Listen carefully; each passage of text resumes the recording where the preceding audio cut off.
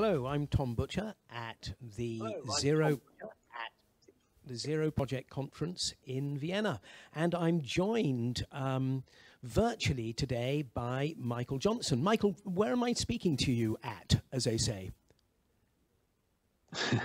I'm in southern Wisconsin, here in central United States. Excellent. So I presume it's fairly chilly there. It is about, I'd say, -10°C. Hey, it's a wee bit warmer here. And on that note, I am going to ask you if you could tell us a little bit about Benetech, but also about your place in Benetech. And then what we're going to do is chat about the GCA Publisher Certification Program. So if you could tell us a little bit more about Benetech and yourself, that would be great. Right. So Benetech is a charity. We're a nonprofit, 21 years old. We are a technology company which is focused on using technology for the social good. Our largest program is about getting digital content fully accessible to people with print disabilities. Because once a book is digital, that doesn't necessarily make it accessible. So that's our largest project.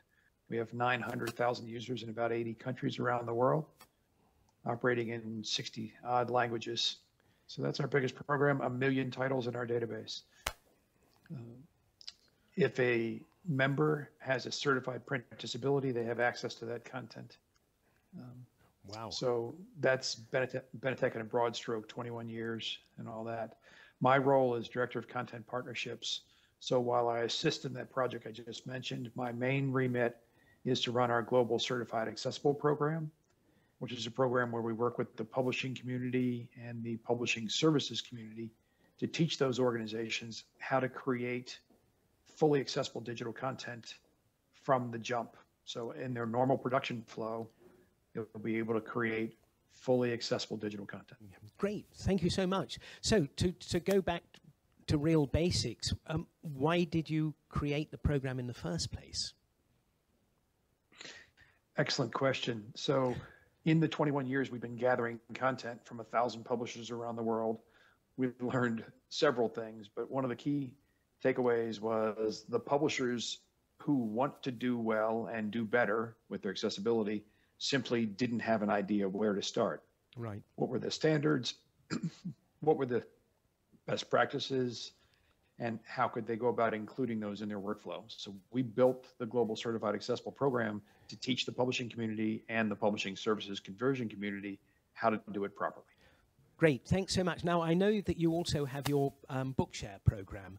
How does the, what's the difference between the GCA program and the Bookshare program?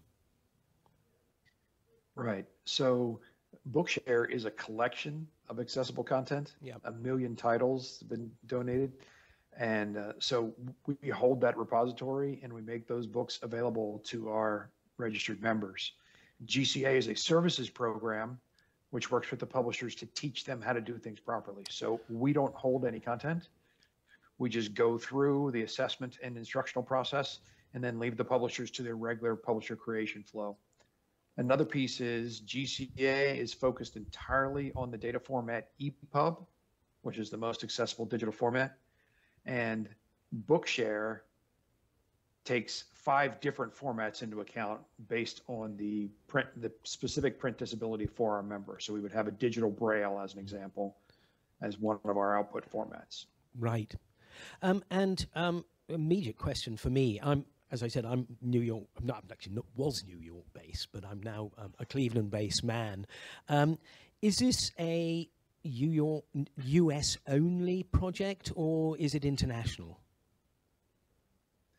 So both programs are international. GCA in particular, we're working with, I'm going to say, clients in 8 or 9 different countries across 3 continents. Right. So it's really taking on an international flavor. And the reason is the standards themselves are international. That's number one. And the second is print disability is an international issue. People all over the world are blind or dyslexic or have low vision or other physical or nervous system challenges, which prevent them from being able to operate a traditional print book. So the standards are international, the publishing community is international, and the need for accessibility is international. Right, and looking at the certification, how many people have actually received certification? So we've got, well, we just had a new one overnight, actually. So we've got 23 organizations around the world that have been fully certified. And then there's another probably 40 or so that are in various stages of the certification process. Right, and looking at the certification process, if they're essentially doing it already, is it even more onerous to get the certification? Do they have to do things extra, or if they're really kind of cutting edge, are they going to get their certification anyway? Right. So that depends on where the publisher is as it relates to the international standards. We find the whole gamut of people join the program and they haven't any idea about accessibility. Right. And people join the program and they're well on their way. So that's an individual publishing house by publishing house answer. But we have had several who've gone through quickly. Yeah. We have others who have taken quite some time. Right. And is that necessarily a reflection of size, or is it a reflection of innovation or technological ability? I really just don't have any idea. I think the number one determining factor would be awareness. So inside the publishing house, what is their level of awareness that accessibility is an issue? Right. And what are the particular markup elements that need to go in an accessible file? So we have huge corporations that are trying but haven't got it sorted, and we have small independent presses who are adamant about inclusion and accessibility and diversity, and they go through quite quickly. So it depends on the awareness inside the publishing house, especially in the production area, right, for these issues. Right. Thanks so much. And to bring it back to a kind of, as it were, a locational focus, I'm here in Vienna. What kind of impact will the European Accessibility Act have on GCA?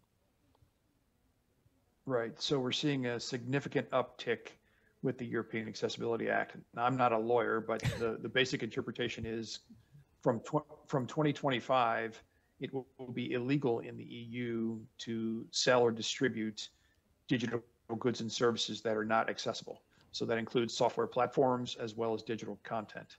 So we've seen firms from the UK and the EU, say Elsevier as an example, who have jumped in straight away. We have a large number of conversations going on in Ireland at present. We have a project going on in Finland. So this legislation from the EU has clearly triggered a higher level of awareness, as I said earlier, and that's making a difference. Oh, so very advantageous.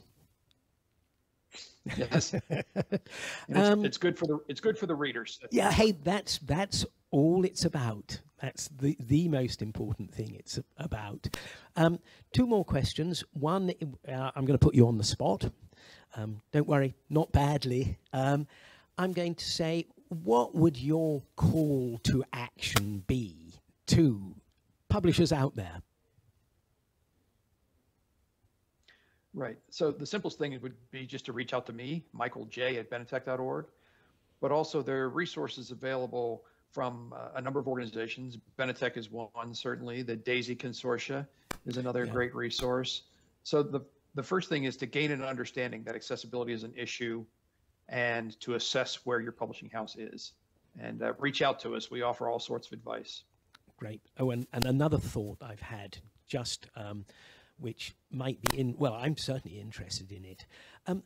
What, if any, innovations do you see on the horizon in the industry which will help you and help readers?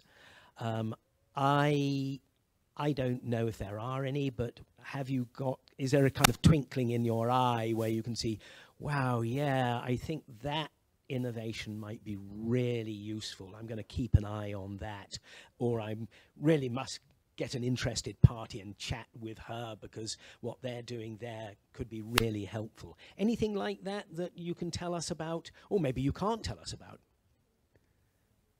Yeah, sure. I can tell you the two biggest issues are getting with a publisher's workflow, typically InDesign. So getting from Oh, yeah. InDesign to a format which is accessible. So some sort of conversion that can allow a publisher to stick in its existing workflow using the Adobe suite and then go from InDesign to a workable, accessible file. It's currently not possible, but that's one big break we're hoping for.